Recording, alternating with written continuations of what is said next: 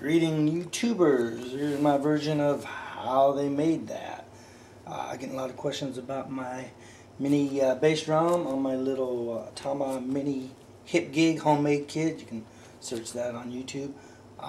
Really easy, but the Tama 16x16 is just an old rock star. I think it was like 20 bucks on Craigslist. A lot of orphans on there. Don't convert your own if you don't need to. There's tons of stuff out there.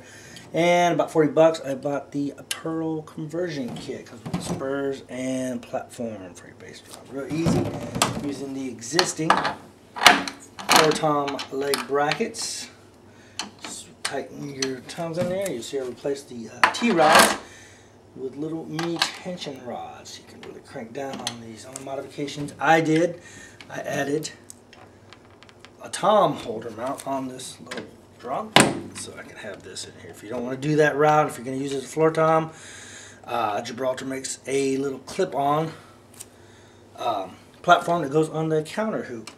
So that's about it. As you can see, there's your toms, there's your legs, adjustable platform, highs, lows you need it, and that's how it is set up. So it's a lot of fun to make, sounds good.